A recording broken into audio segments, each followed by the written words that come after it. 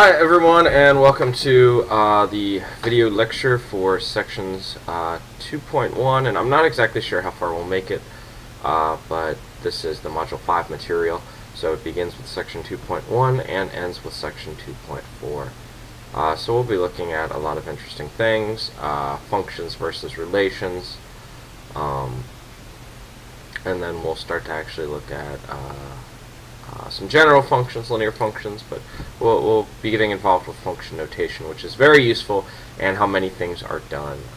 Functions are used everywhere, especially computer programming, but the basic notion in math is going to be very cool as well. So, with that being said, they start talking about relations. So, in the notes sections, let's just do some distinctions. So, what is a relation?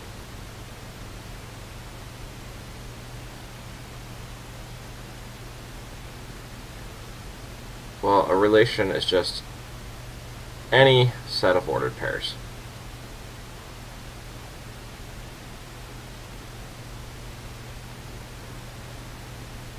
So just a whole bunch of collections of things of the form x, y. So you could have a bunch of them, x1, y1, x2, y2, and so on. You could even have infinitely many. So an example of that, you could have something like 1, 1, 1, 2, 2, 1, 10, 10. And that would be a perfectly fine relation. But we can only get so far with relations. Oh no, let me talk about, in general, we can also talk about the domain and range of a relation. So notice that the domain of a relation is the set of all possible x values.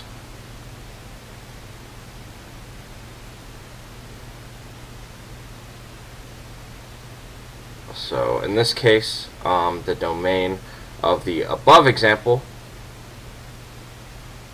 I'll just call it DOM for short, would be the set containing, we look at all the x values, 1, 2, and 10.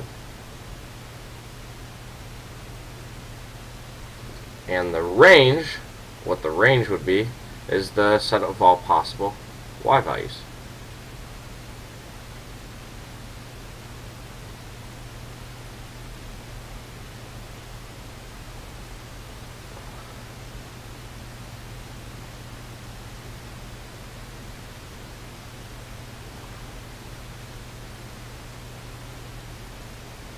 So we'd look at all the second coordinates.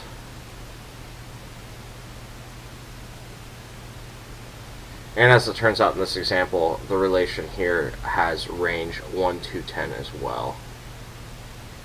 So the domain and range just happen to be the same here, but usually they will be different. Okay. What makes a relation into a function? So a function is really just a special kind of relation.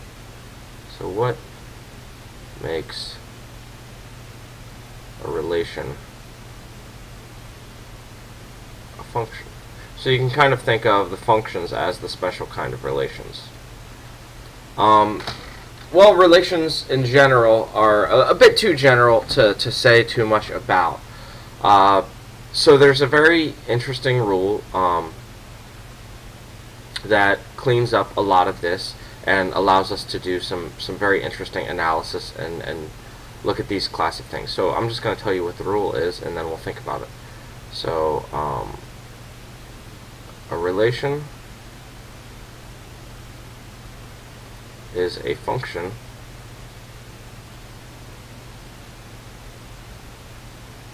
if and only if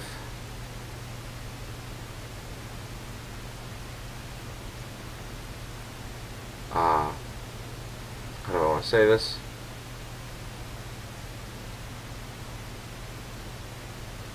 Each input has only one output.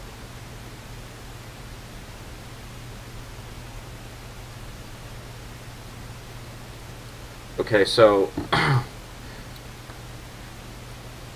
basically what this is telling you is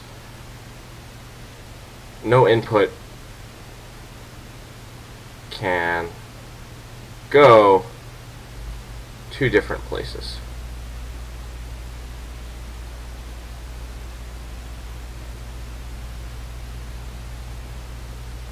Okay, so the analogy that a lot of people like to use with functions is kind of the analogy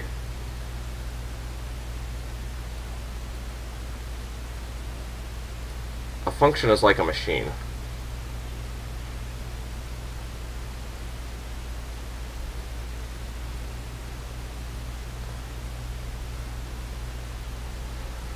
So what a function does is it takes some input,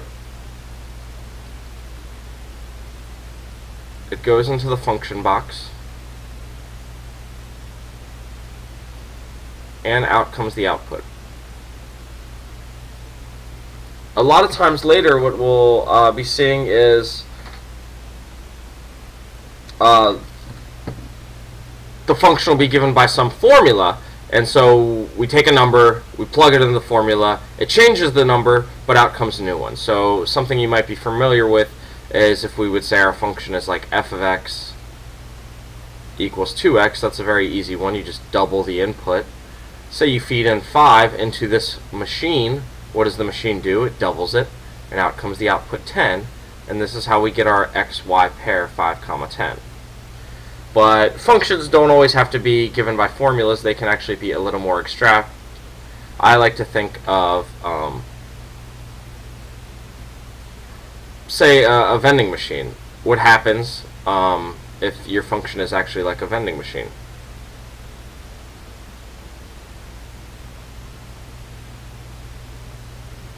Well, the input would be press a button. And let's assume this is a soda machine.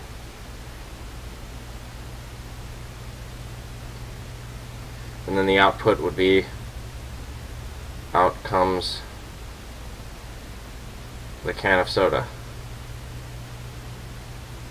Okay, so I'm just talking about the press the button aspect and out coming the can of soda. Forget about feeding it the money or anything complicated like that. So basically, if you press, an example of this input would be, say, press Coke. And then the output would be, you get a can of Coke.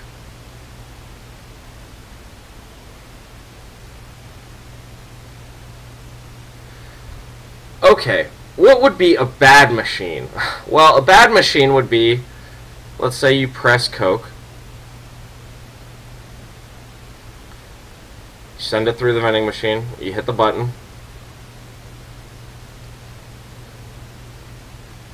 and then let's say one time maybe you get a Coke, and then you do it again, and then maybe the next time you get a Mountain Dew.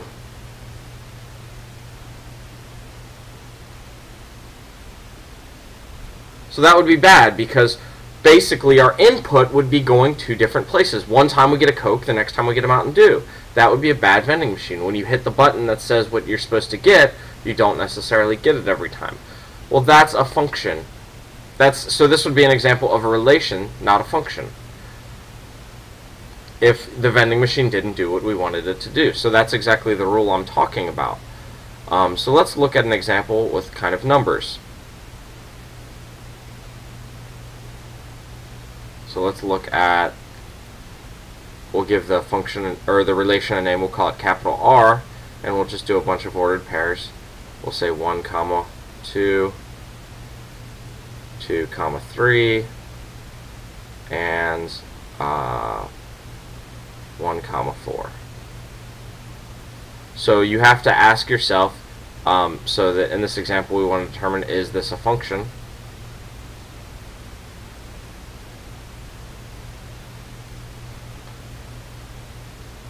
And what you have to do is you have to look at the inputs and see where they go. So we have two possible inputs, or x values, and let's see where they go. So the only two inputs we have 1, we have 2, and then we have 1 again. So let's write our two inputs, 1 and 2. Let's see where they go. Well, on the one hand, 1 goes to 2, this output. But then, when you look at the third ordered pair, it also goes to 4. And then 2 only goes to 3. So this is not a function because the input 1 goes 2 different places. So this part right here makes it not a function. Let's look at another example. So in this example we'd say R is not a function, it's just a relation. So let's look at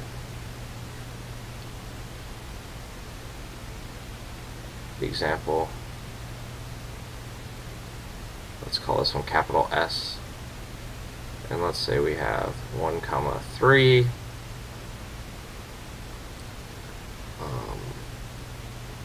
2, 3, and 4, 5. And we ask ourselves, is S a function?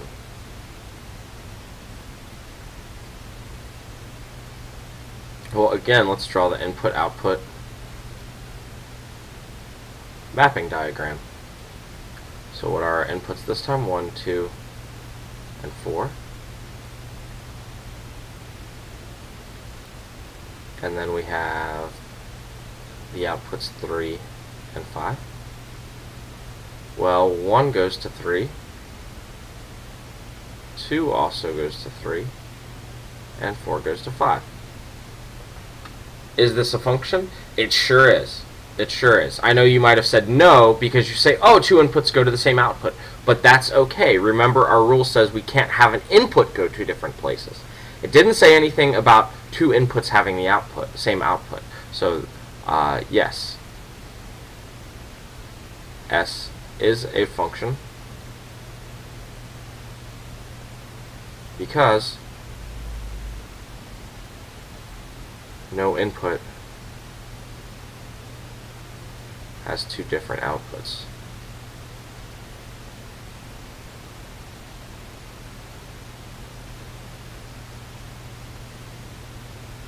In fact, if you want to look at an extreme output example, what you can do is you can take all the inputs you want and map them all to the exact same output, and that will be a function. So you could look at 1, 2, 3, 4, 5, 6, 7, 8 as all your inputs, map them all to 2. So you'd be looking at the order pair 1, 2, 2, 2, 3, 2, 4, 2, 5, 2, 6, 2, 7, 2, and 8, 2, and that is a function. There's only one output, but there's 8 different inputs, and they all only go to one place. So that would be a perfectly fine example of a function. And then also for functions we can talk about domain and range. So just if I asked you what's the domain of this function, we would just look at the input maps. So we'd have 1, 2, and 4. And then the range is just the outputs that it goes to, 3 and 5. So that is basically the primer rundown on relations and functions, domain and range, and how you determine if they are one or the other.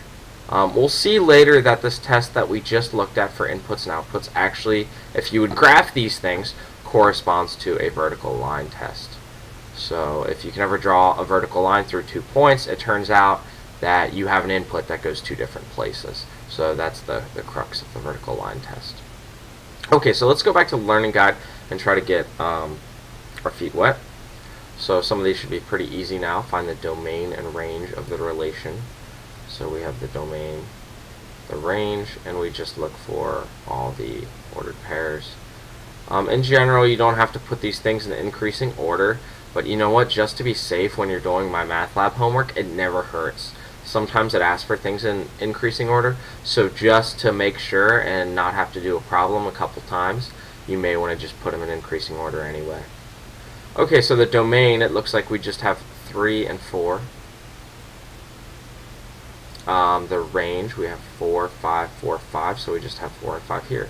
If we asked ourselves, is this a function, we could see no pretty fast. Just look at the first two ordered pairs, and the input 3 goes to two different places, 4 and 5, so it cannot be a function, it's just a relation. 2a, determine whether the relation is a function.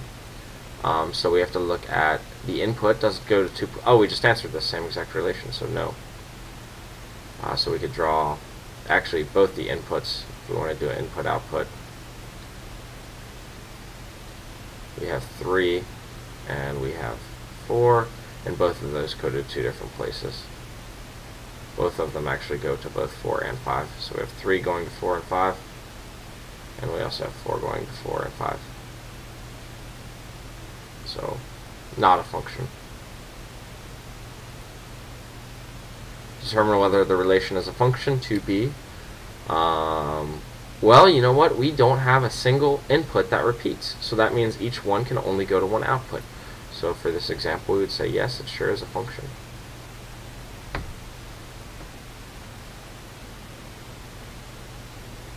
So now we want to start talking about solve each equation for y and then determine whether or not it defines y as a function of x.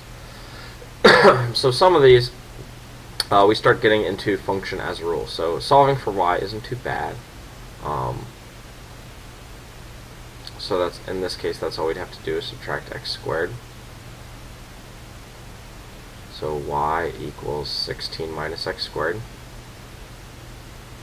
And then we have to ask ourselves, if we plug in a value for x, x is our input value, can we ever get two different y values? And basically it's pretty clear that that's not possible. If you plug in x squared, it's what it is, and you can't get anything different. So this rule defines a function. If you plug in anything for x, x squared is a unique number, and subtracting it from 16 gives a unique y value. So each x value specifies only one y value.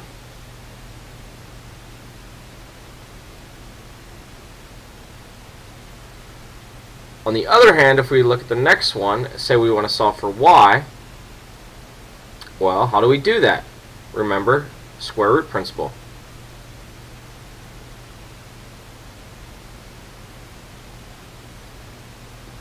So that tells me if I do y on the left-hand side, I should get plus or minus the square root of x. Is this a function? This is not a function.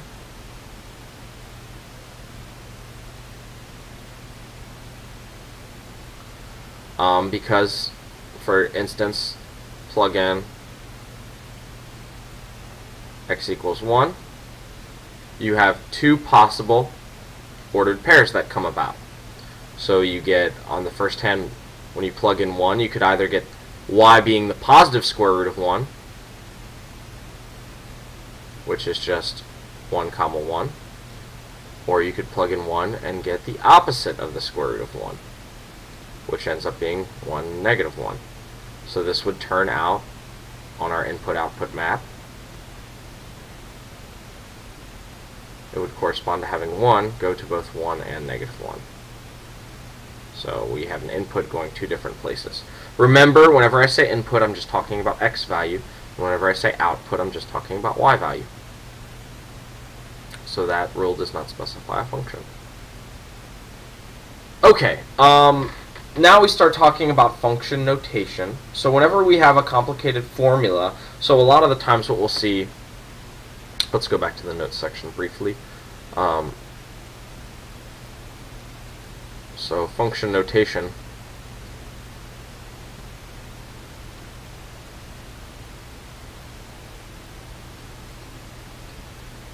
looks like this. We have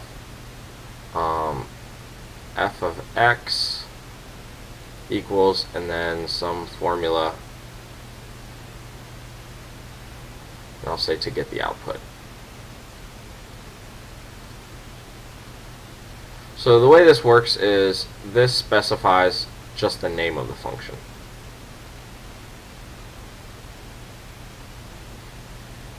What's inside the parentheses is either the value of the input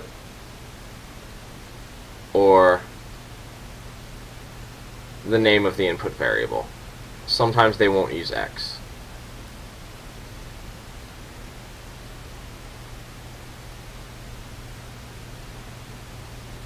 And then the formula to get the output is basically just the rule that tells us how to find Y.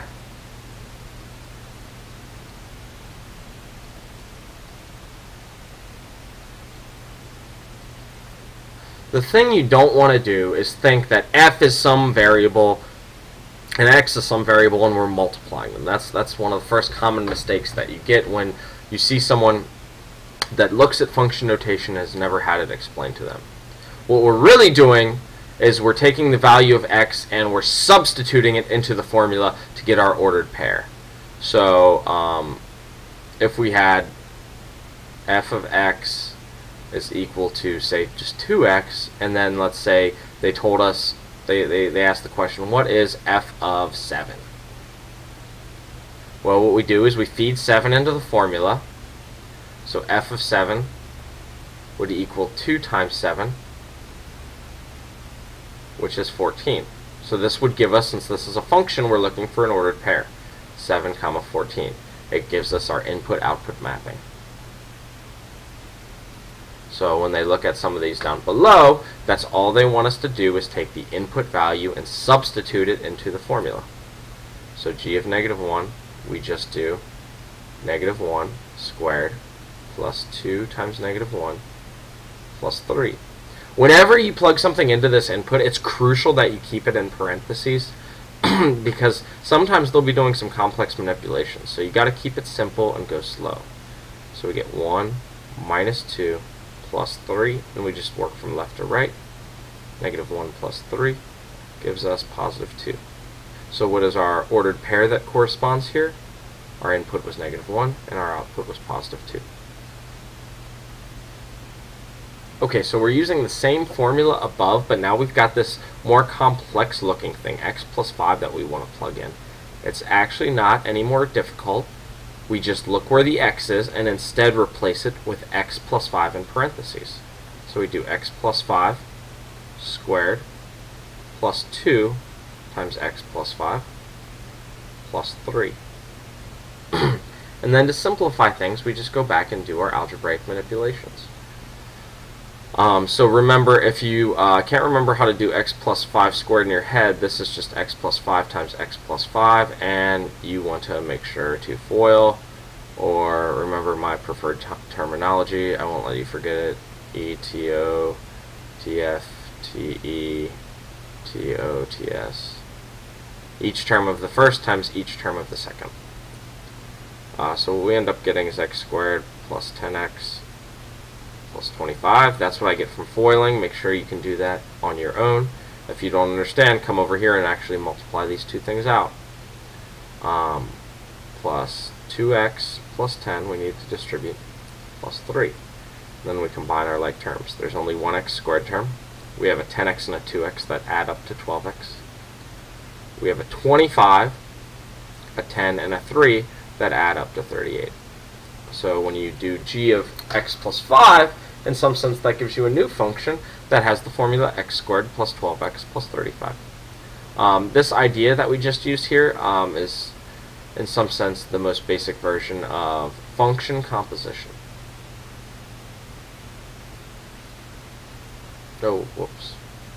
I think I went to the end. Wrong button. Excuse me. Okay, so we want to do g of negative x. Again, let's just remind ourselves what the formula was.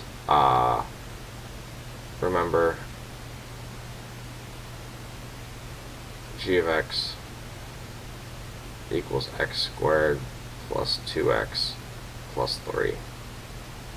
So in this case, when we do negative x, we're going to get negative x squared plus 2 times negative x plus 3. So this is, when you square the negative, it becomes a positive, so it's positive x squared minus 2x plus 3. And that is g of negative x.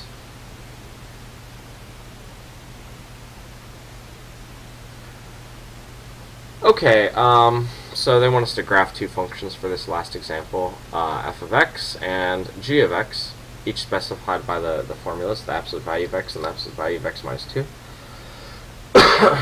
from negative 2 to 2, and they want us to look at how the graphs relate. So let's make a table of values. We'll call one f of x, we'll call the other one x, g of x. And they said use inputs and outputs from negative 2 to positive 2, so negative 2, negative 1, 0, 1, and 2, negative 2, negative 1, 0, 1, and 2. F of x is just taking the absolute value, so positive 2, positive 1, 0, positive 1, positive 2. G of x is the same thing, but we subtract each output value by 2. So it'll be the same outputs as f of x, just 2 smaller. So we'd get 0, negative 1, negative 2, negative 1, and 0.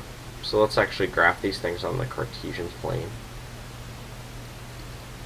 So remember, each one of these corresponds to an input-output. So the first ordered pair of f of x that we have would be negative 2, comma 2. The next one would be negative 1, comma 1, and so on. You can tell pretty quickly just by looking at the table, so I'm not going to write them all out. So for f of x, let's make these values. So each tick mark is just going to correspond to one unit. So we have the values at 0, 1, 1, 2, 2, negative 1, 1, and negative 2, comma 2. So those are our 5 values. Connect them with the line. Well, 2 lines, I suppose, or 2 rays, if you want to be specific. And a lot of times, so we'll label our x and y axis, and then a lot of times what they'll do is they'll put the name of the function right next to the curve. G of x, we can do the same thing.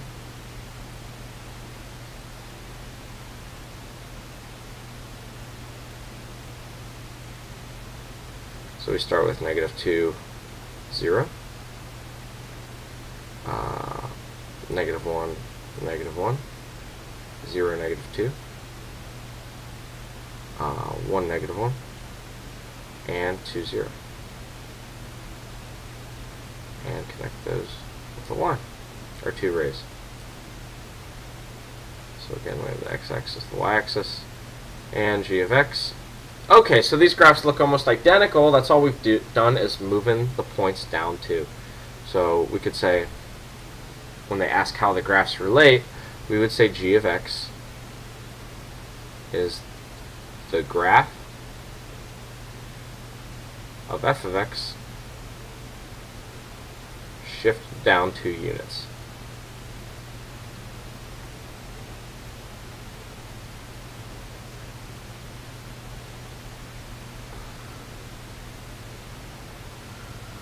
Alright. Vertical line test. So let's quickly try and think about that. Remember, if a vertical line passes through 2 points, then you have an input going to 2 outputs. So we want to use this to determine if the graph represents a function. Well, let's look at this point. Let's estimate this, let's say, as 0 for the x and maybe 1 for the y. And then this one down here is maybe 0 for x and negative 1 for y. Well, what do we have on the input-output map? That corresponds to 0 going to 1 and negative 1. So you have an input going 2 different places. So the vertical line test says if you can draw a line that hits the graph in 2 points, it's not a function. So this is not a function. That's what they mean by it does not pass the vertical line test. If a vertical line only hits the graph in 0 or 1 places, it is a function. So if you come over here, any vertical line you draw is only going to hit the graph 1 time, or 0 times. So this is a function. That's what we mean when we say it passes the vertical line test. It is a function. On 6, it does not. We drew a vertical line through 2 points, so it's not. Let's look at 7. Graphically, they're asking us to find g of negative 4. So what is this really asking us? Go to the x value negative 4 and see what the y value is. Well, the y value is right here. It's 2. So g of negative 4 equals 2. Or we could say the point negative 4 comma 2 is on the graph of g.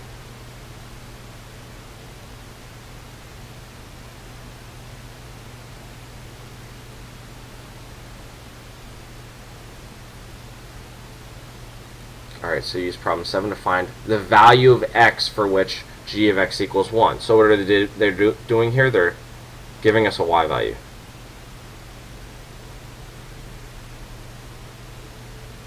And they're asking what x values actually correspond to that.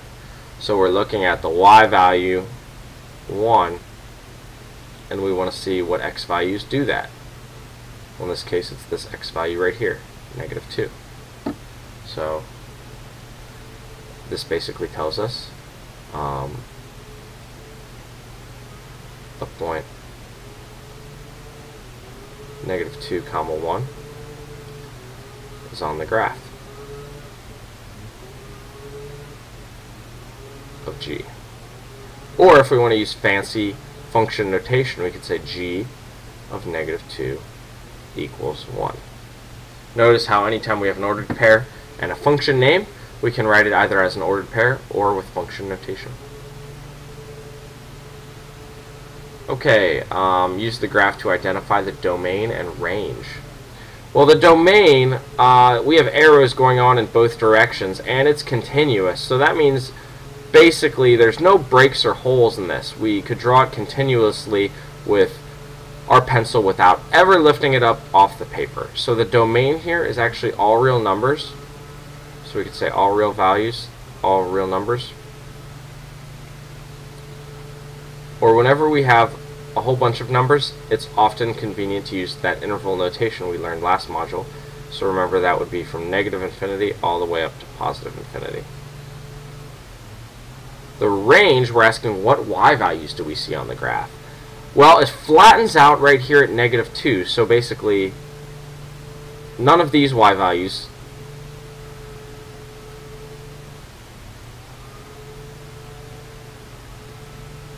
are in the range.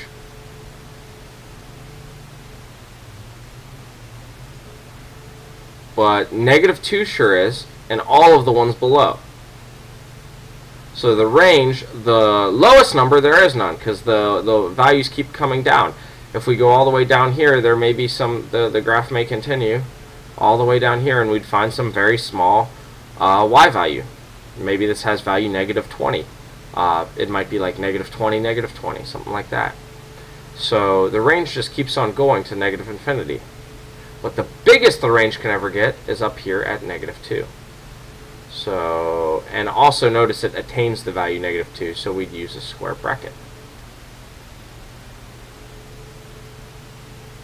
Okay, last one for the section. The graph of a function may cross the x-axis several times, so the graph may have more than one x-intercept.